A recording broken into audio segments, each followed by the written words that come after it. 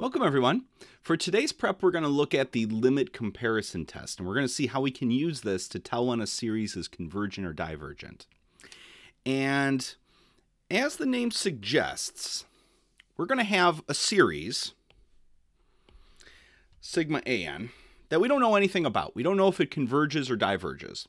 And the idea behind this test is we're going to compare it to another series, which we do know something about. So we're going to have a second series that we're going to consider as well. And for the purposes of the wording of this test here, we're going to call this sigma bn. So we have two series, one we know something about, one we don't know.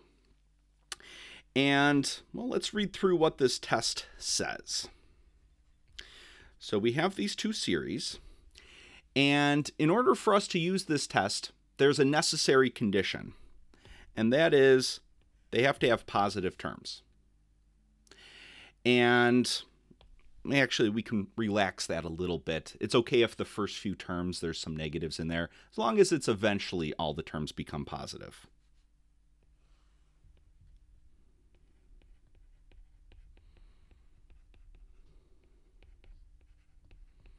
So, we have our sequence, our list of terms. It's okay if a few at the beginning are negative, as long as we hit a point in the list where after that, they're all positive. All right, so that's the necessary condition and for us to just kind of check, make sure before we use this test. And so the actual meat of the test here is that we calculate the limit of an divided by bn as n goes to infinity. And if we calculate that limit and we end up with a finite number c, and that finite number is greater than 0, well then both series either converge or they both diverge. So they do the same thing. So what this test says is that if sigma bn converges, and we've calculated the limit and found that the limit was a finite positive number, if sigma bn converges, then sigma an, the one we don't know anything about, converges as well. And if sigma bn diverges, well then sigma an, again, does the same thing. So it has the same behavior. It diverges as well. All right. So how are we going to use this test? Well, we first need to come up with a series that we're going to compare it to. And the comparable series that we're always going to be usually referring back to, is either a geometric series or a p-series. So we just want to remember, geometric series, these are kind of the exponential ones. These have a number r raised to the power n, or n minus 1, depending on our starting index. And these converge when the absolute value of r is less than 1. And then they diverge when the absolute value of r is greater than or equal to 1. And then we also have our p-series. So these are kind of like the power functions. So we have 1 over n raised to the power p. And these diverge when p is less than or equal to 1. And they converge when p is greater than 1. So we're going to be coming back to those basic forms here. So let's look at an example. We're going to use the limit comparison test to determine if this series is convergent or divergent. So our series here is 1 over 3 raised to the power n minus 1, and we're doing the summation from n equals 1 to infinity.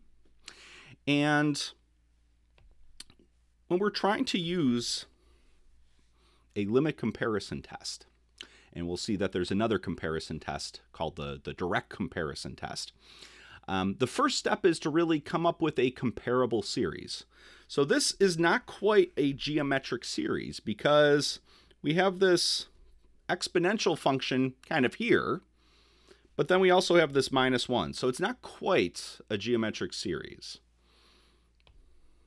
So the first step is we actually want to come up with a comparable series. Something that we know something about, a series that we know something about, and it's, similar to the series we're going to be testing. And in general, the way we do this is we look at our fraction. Usually we're dealing with series that have fractions. And we take the dominant term in the numerator and the dominant term in the denominator. So in this case, there's only one term in the numerator, so we're going to use that. And the biggest, kind of the dominant term in the denominator is that 3 raised to the power n. So we're going to write down our comparable series. And this is going to be 1 over 3 raised to the power n. So it's related to our original series. But our original series, and let's just give this a name. This is sigma an. Our original series is not quite a geometric series because of that -1. But this one is. So this is a geometric series.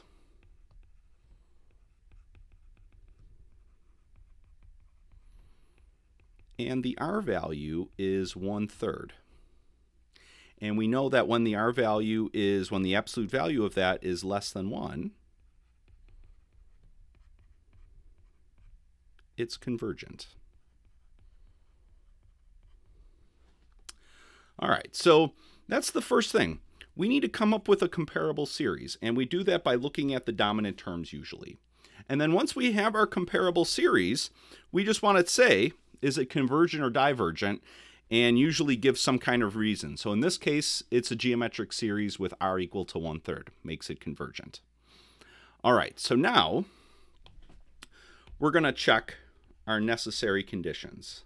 Well, there's really only one here. And that is, are the terms of our two series positive?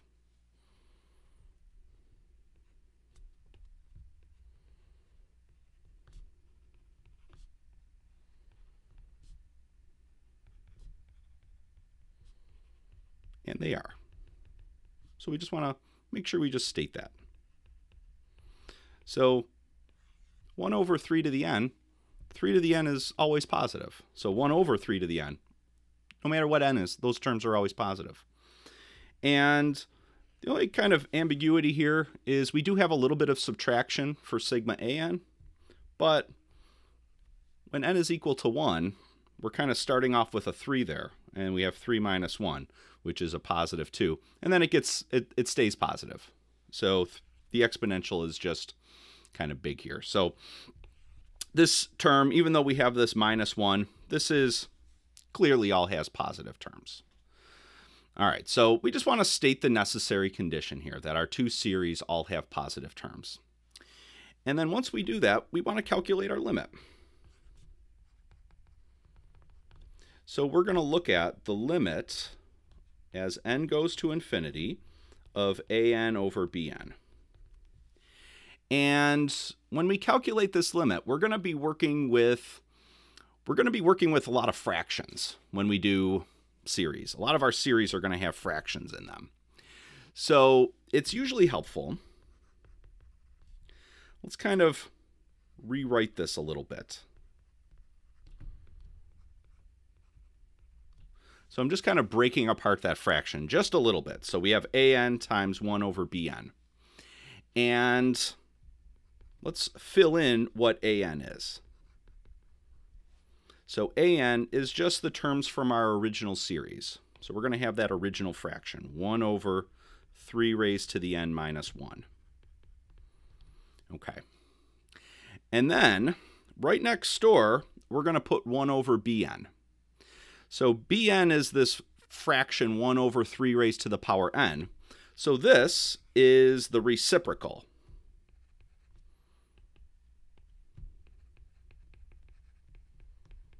So we're going to put the reciprocal of bn right next door. So we're going to have 3 raised to the power n over 1. And then we can combine those into a single fraction. All right. So it's usually helpful to do this So that way you don't have kind of fractions stacked on top of fractions. This way we only have kind of one fraction to contend with once we clean it up. All right, so we want to calculate this limit. And, we have a few options. So as n goes to infinity, this exponential term goes to infinity.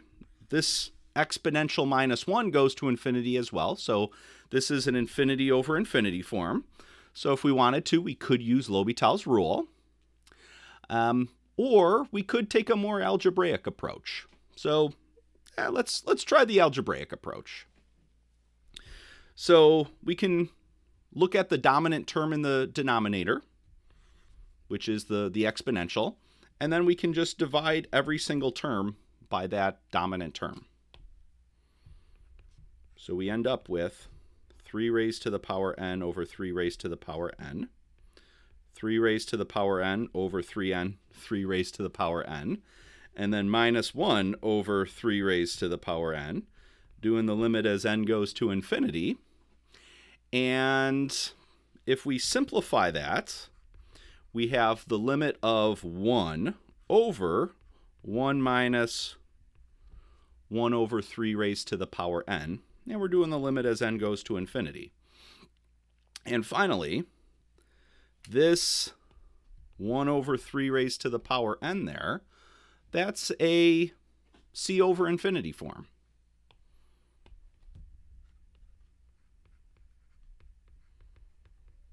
And c over infinity forms go to 0. So when we calculate this limit, the limit ends up being 1 over 1 minus 0, which is just 1.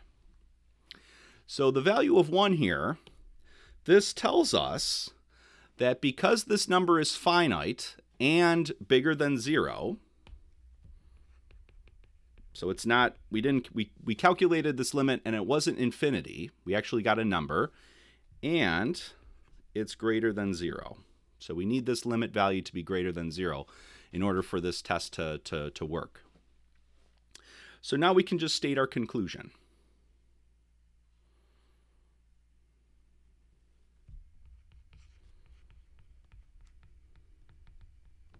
So our conclusion here is that the series sigma an, which we said was, well, it was just our original series, 1 over 3 to the n minus 1 from n equals 1 to infinity, converges by the limit comparison test. And we just want to state the name of the test that we used. So what did we do here?